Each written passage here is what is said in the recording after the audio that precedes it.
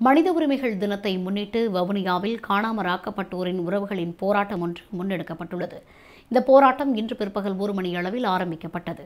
குடியிருப்பு பிள்ளையார் ஆலயத்தில் பூஜை வழிபாடுகளை மேற்கொண்ட காணாமலாக்கப்பட்டோரின் உறவுகள் பின்னர் பேரணியாக குடியிருப்பு பாடசாலை வீதி வழியாக வைத்தியசாலை சந்திக்கு சென்று தமது போராட்ட களத்தினை வந்தடைந்துள்ளனர். சர்வதேச மனித உரிமைகள் தினத்தில் வடகிழக்கில் தமிழர் தீர்வு பற்றிய வாக்கெடுப்பு நடத்த ஐநாவின் உதவியை நாடுகின்றோம்.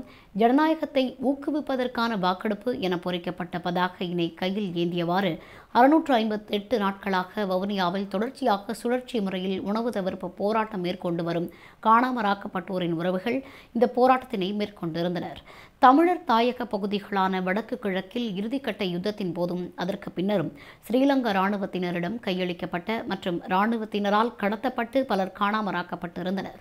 காணாமலாக்கப்பட்ட தமது உறவுகளை மீட்டுத் தருமாறு கோரி வடக்கு கிழக்கு மாகாணங்களில் காணாமலாக்கப்பட்டவர்களின் உறவுகள் தொடர் கவனஈர்ப்பு போராட்டத்தை முன்னெடுத்து வருகின்ற நிலையில் வவுனியாவில் தொடர்ச்சியாக சுழற்சி முறையில் உணவு தவிர்ப்பு போராட்டத்தினை மேற்கொண்டு வருகின்றமையும் குறிப்பிடத்தக்கது.